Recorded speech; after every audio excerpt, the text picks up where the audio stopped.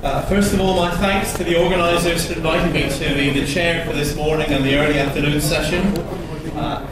If you want to understand a bit more about what GIZ and PSCS promotion of environmental standards is about, there are a few of our leaflets on the reception table. Can I please ask everyone to take your seats, and then we'll give our first speaker a fair opportunity with a quiet room with everyone sitting down.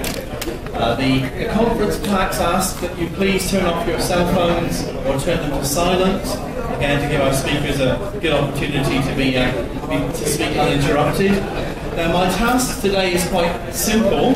I introduce the speakers, I try to keep them to within half an hour, and I manage the question and answer sessions.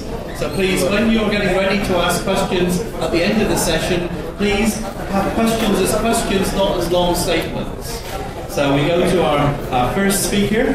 So it's my pleasure to introduce the first of our seminar sessions.